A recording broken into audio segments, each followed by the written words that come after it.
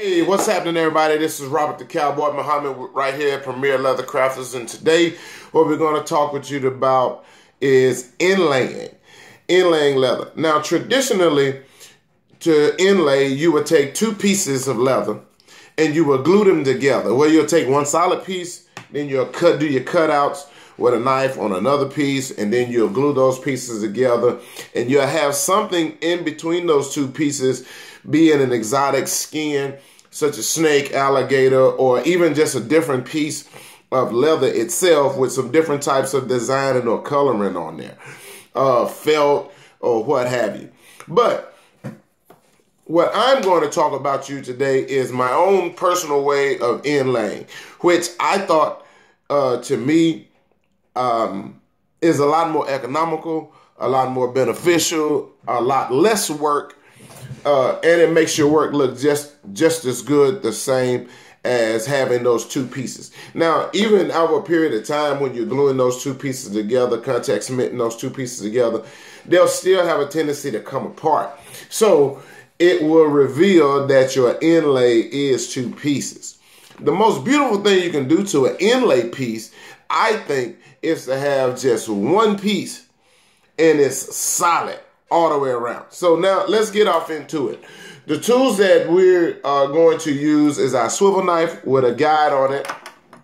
And we're going to use a bevel tool to use that a little bit. There's my beveler there. And we're going to use our handy dandy modeling tool. Small end on one and large end on the other. I think you guys can tell I've been watching Blue's Clues too with the handy dandy, but you know, I got small children. But anyway, let's get off into this. I already have a piece that's complete and done, but we're going to show you how to do this with just using our swivel knife and guide and our modeling tool and our backgrounding tool, or our bevel tool. So what we're going to do, we're going to we're going to mark one line on both sides of that. And again, we're just using one piece of leather, which this is an 8 to 9 ounce. And we're not really going to make that a bold marking, but just good enough for us to see it. You guys can see that? Just a bold part. Now, what I'm going to show you today is, this is as if you're inlaying a belt. However, this technique can be used on any piece that you're inlaying. You don't need those two pieces on there. It makes it bulky. You know, that's what I think. So we're going to scarf that or mark that in there. Then we're going to take our guide and we're going to move this about 1/8 of an inch. And this little remarkable little jewel here, man, is the best thing somebody could have made. Now, you can do this whether you have a wing divider or what have you, or an edge, any type of edge border. And we're going to mark that again with two lines, a separate line. Now, what we're going to do this time also, we're going to wet this in on both sides of our belt blank. And we're really going to put a bold cut into this, which is another thing that I like about this little piece here, is it'll only allow you to cut so far into the leather itself. So you don't have to worry about really cutting it in half. It's only going to go as far as this part of the tool is going to let you. I guess you guys can see that. That's as far as you're going to cut, which is perfect for inlaying. Now we're going to chop this end off. I'm just going to cut this off with my knife here, because we just want you guys to see how we do this. Then we're going to take our bevel tool and we're going to bevel this back a little bit, a lot. That's why we decided to wet it. We're going to beat that back a lot. Take your time and really hit it. And the reason I'm going to show you the reason why we're going to bevel this. Now, this will eliminate let me stop beating so you can hear me. This, beveling this back a little bit will eliminate putting a filler behind your snake skin or behind whatever piece you are doing that you want to inlay. So we're just going to bevel that back real good. And I'll show you what this is going to do as we apply it to inlaying. Great. Now, can you guys see that?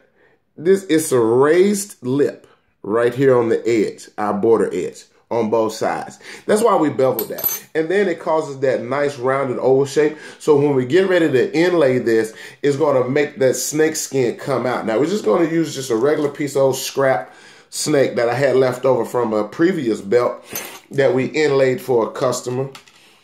And has to worry about over time 2 pieces of leather separating. So now what we're going to do is take our modeling tool, small end, and that lip, that raised portion that we just beveled down, so it should look kind of like this. It's rounded off, and then that straight edge puts on the edge of the border.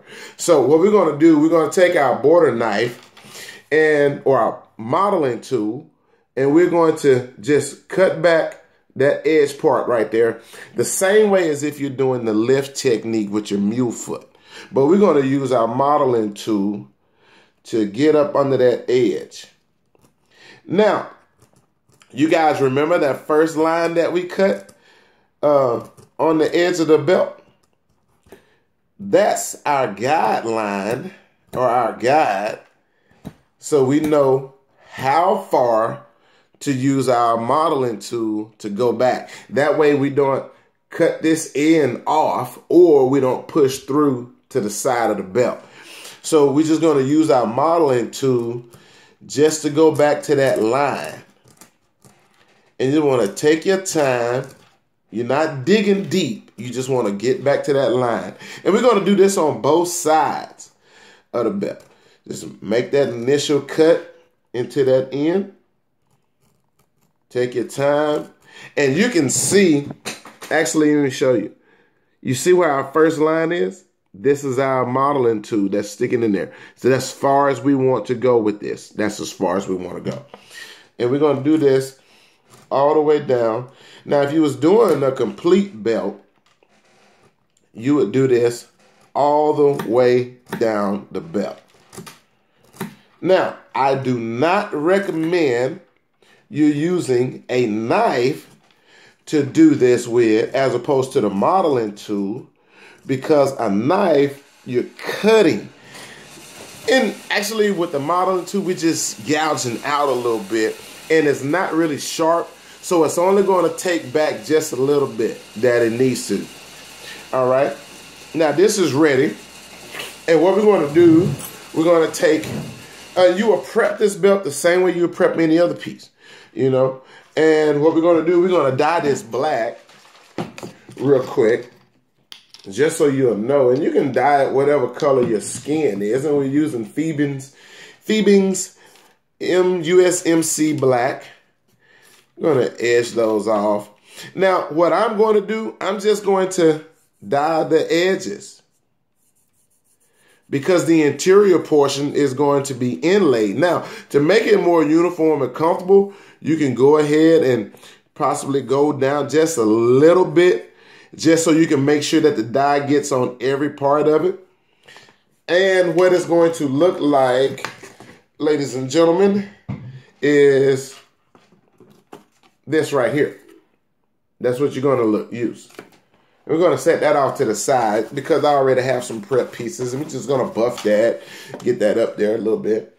Now, once you get set that far, you're going to take the large end of your spoon or your modeling tool, and we're going to do this on a quarter turn, and we just want to pull this down the side of our beveled part.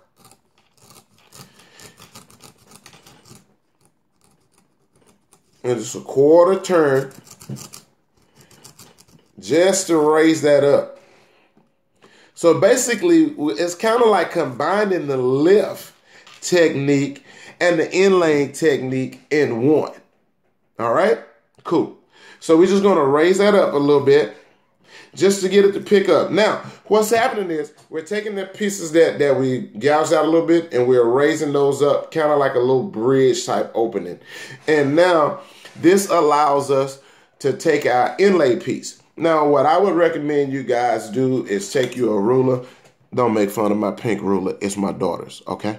So I would advise you to take a ruler, and what you're doing is measuring those outside lines, which here is measuring to be 1 1/8 inches. So that's what we're going to cut our snake skin down to is 1 inch, 1 1/8 inch. And we'll mark that, draw a line, cut your skin, and you should come up with a piece like this. And after you glue this, I like to use the barges. And actually, I have just the tube here, but you can get the barge. I've been doing them so long, I know how to control it now. But just to be on the safe side, get the barge can contact cement with the brush. That way you can control where you don't over glue on the sides of the edge. That would really make it a bad piece, okay? So we're going to glue both sides of our snake and that. And you're just going to work a little piece at a time. And we're going to tuck one end of that snake in. It's going to tuck one end. Now, the other portion, we're going to roll that a little bit. I think you can see that.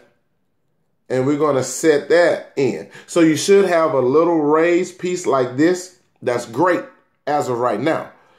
Now, before you commit to this, because we all know if you use contact cement, once that other side touches, you're married. So it's there. It's not a oops or oops. You can't fix that. But what we're going to do, once we get that raised portion in there, we're going to take the backside of our spoon and we're going to push that all the way down up under that raised portion of our inlay. And it will look now like so. Huh, there it is. Now, once you get there, you're just going to take those edges and pull those down. Now, you have to be careful and mindful about the direction and the flow of the scales on the snake, especially if you're doing snake, because when you're putting the belt in the belt loops, you don't want to start pushing it through the wrong way because it'll make your scale start to flake up.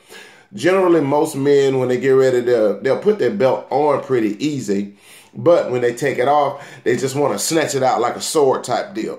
So I make my scales go toward the tip opposite end of the buckle.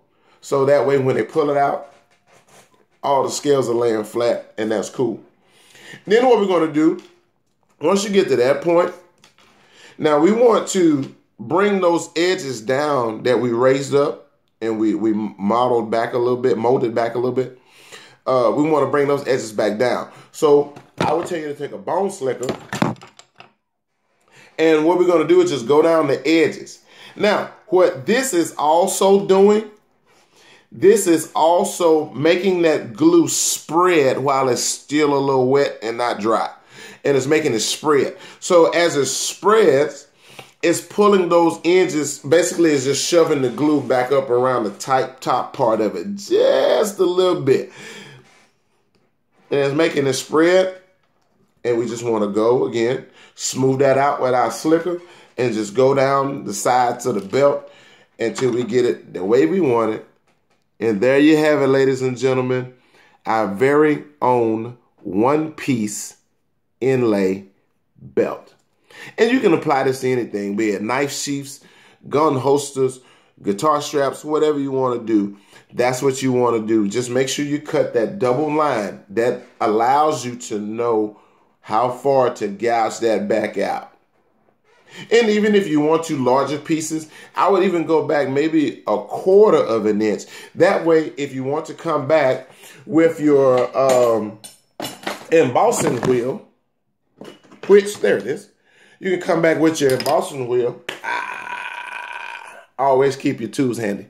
But you can come back with your embossing wheel in that first line where you will normally stitch those two pieces of leather together. I would take my embossing wheel and just go back over that first line just to simulate a stitch. And then that way, it gives that appearance that a stitch is there, but it's not really there. Hey, thank you guys for watching and staying around with me. I got to get back to work. Hope that helped you out and play around with it. But it is the one technique that I know, and I've watched several videos out here on YouTube. I've been to several classes, learned from several different crafters, and generally most people are still doing the two-piece inlay. But there's a first. I'm not going to say it's mine and mine alone. I'm just telling you, hey, I haven't seen anybody else who do it. So I hope that helped you guys out. Come back, stay with me next time. This is the Leather Cowboy right here at Premier Leather Crafters.